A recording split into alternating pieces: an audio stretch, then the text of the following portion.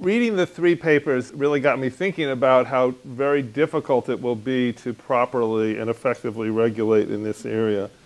As it happens, I've been thinking a lot about regulation in tech, but not IAI, but really because I do antitrust stuff and all the problems, the social problems caused by huge tech firms and tech platforms, antitrust can't really solve or isn't intended to solve a lot of those problems. So we've been talking more and more about regulation, open interfaces, mandatory disclosure, all sorts of things. And so I've already been thinking about how hard regulation is in this area and generally in any context with rapid technological change. And so that is certainly one takeaway. I mean, maybe it's not so positive a takeaway, but I think the papers help us think about how can we do that, different ways of trying to do that, where we can do this more effectively or not, okay? Again, still context before I get to the specific papers.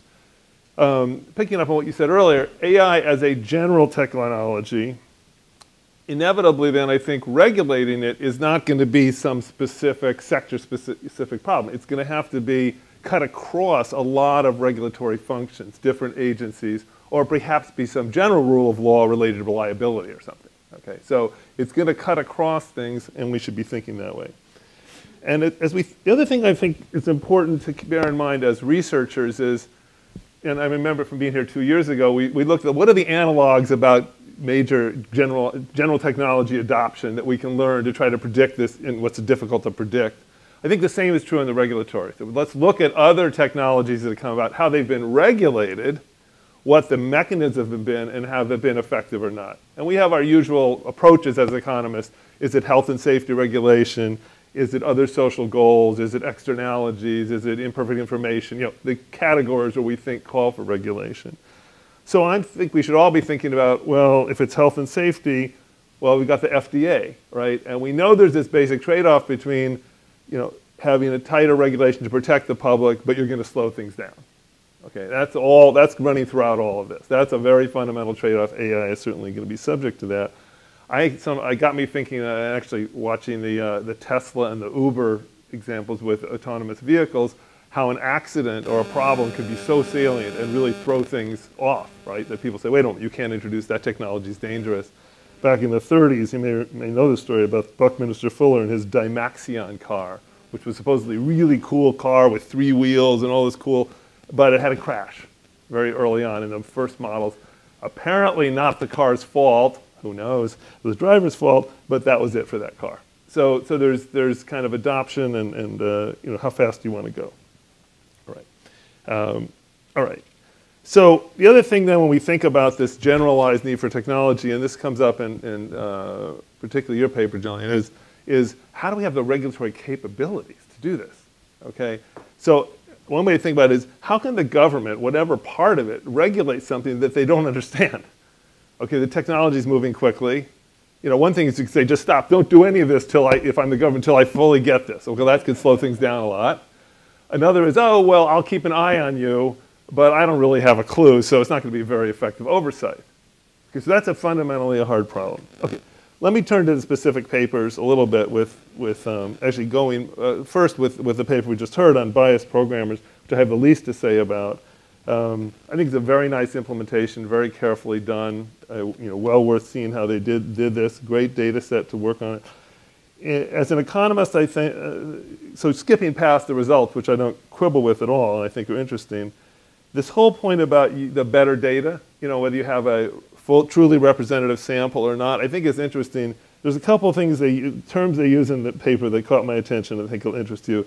So you talked about having a data set of convenience, okay, which is often the case, right, in a business. Here's the business, here are the people who are employees, or something that we run into in the business, whether it's our customers, our employees, something where we get the data.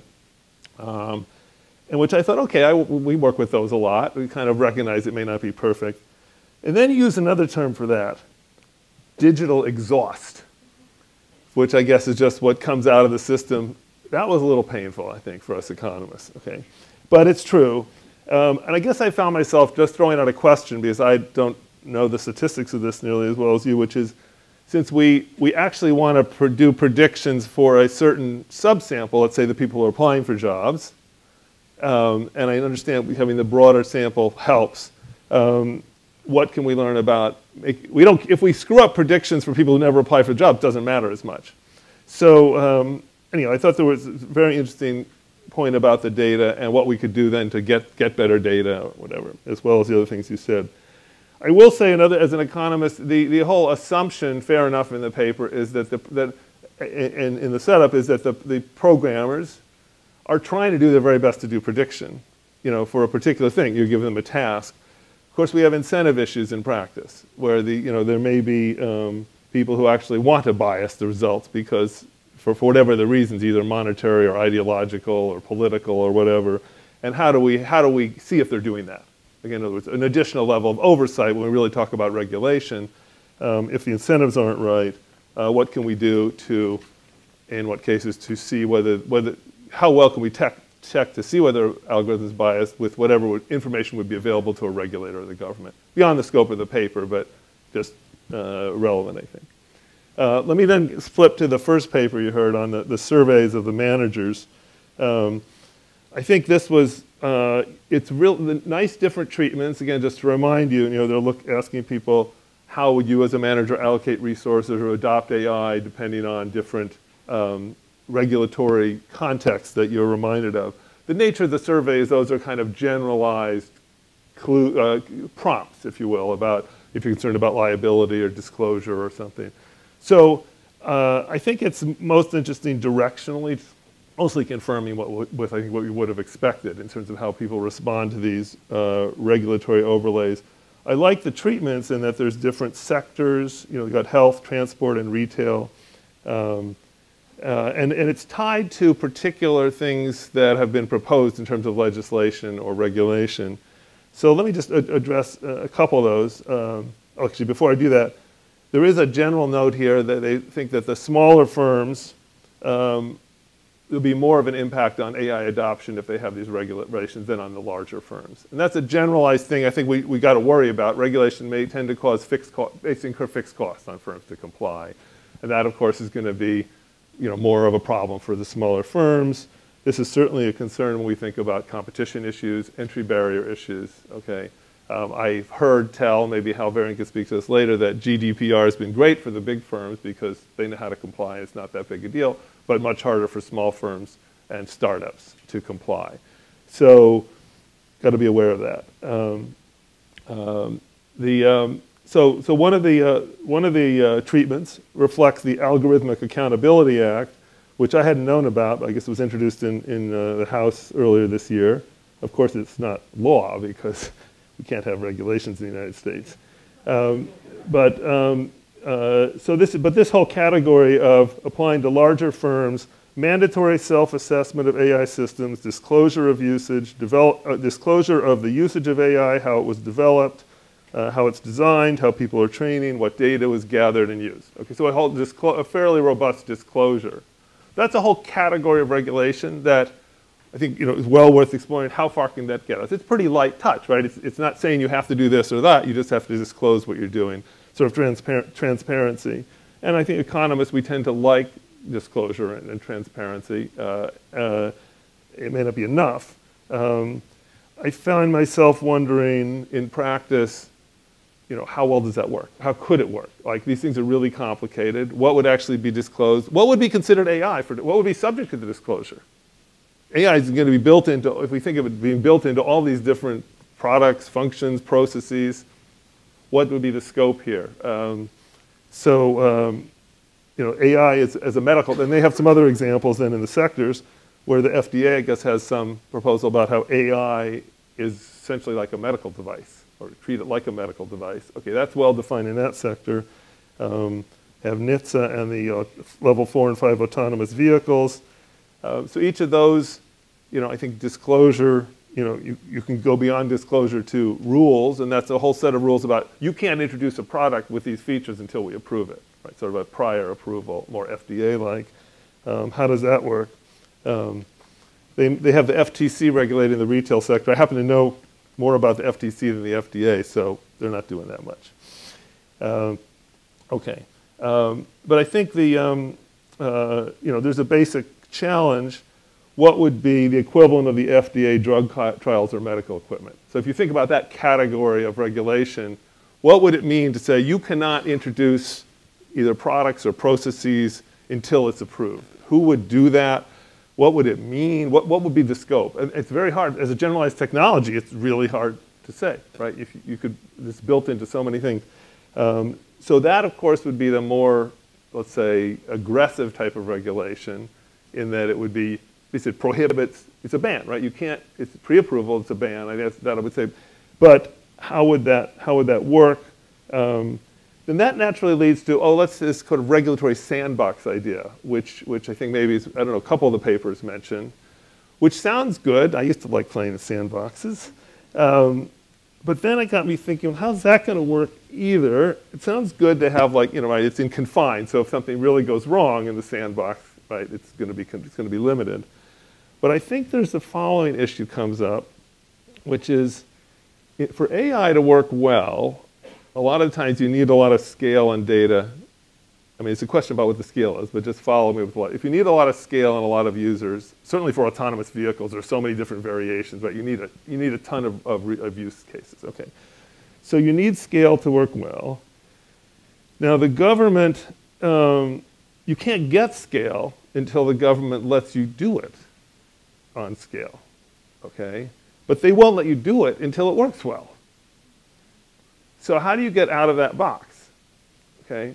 I'm not sure, and no doubt it will vary from one case to another, but it seems like a challenge. Okay, all right. All right, let me then move on. How am I doing on time? You know, like 3 minutes, oh, plenty of time. Okay, so to the paper about regulatory markets. This is very interesting. You can learn a lot about regulation here and different modes to it. Their label for what they're trying to do, we're talking about, are called global regulatory markets, which is really impressive because in their label they've managed to put 3 dirty words together. Okay, at least by some of today's politics, right? So look, what you're basically talking about is enabling these private regulators from whom the firms would purchase regulatory services and they'd be licensed by the government, this intermediate layer, right? So, you know, if you want to think about it from the point of view of the government, they're hiring bounty hunters to find out the people who are breaking the law. If you want to view it from the point of view of the targeted firms, they're choosing among firms who are competing to certify that what you're doing is okay. What could go wrong? What could possibly go wrong with this structure, okay? Well, it turns out a lot. That's the least of it. So I thought of, well, where can this sort of thing work or not? In California, we have pretty strict air control, pollution control, at least until the Trump administration stops us from doing that. And so we have smog detection centers, right? Every time your car needs, every few years, you need to bring in your car. And these private garages certify them, okay? Seems to work pretty well because there's a very well-defined thing. You put it in the machine, you test it, it passes or it doesn't pass it. The DMV is not doing that, and I'm very happy the DMV is not doing that because they have really long lines. Okay, so that's good, okay, because it's very well defined. I imagine there's some stations that cheat, but I think it'd be hard to cheat and get people to know about it without having, you know, so it seems to work. Compare that to, let's say, the credit rating agencies, which is one of their examples. Complete disaster, okay? As you say, lack of oversight, they were paid by the people who they were giving approvals to, conflict of interest, no oversight. They managed to get the crazy First Amendment liability, so they'd be issuing all these opinions that wouldn't be subject to liability, capture, the whole 9 yards, okay?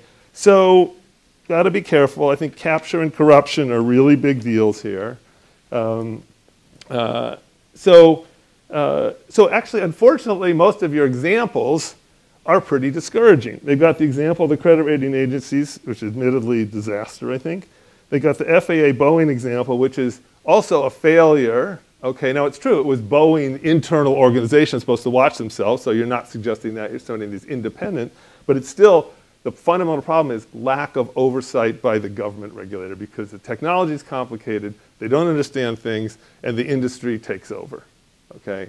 And medical device safety, another example, is viewed as interesting, but not yet too soon to say what the result is.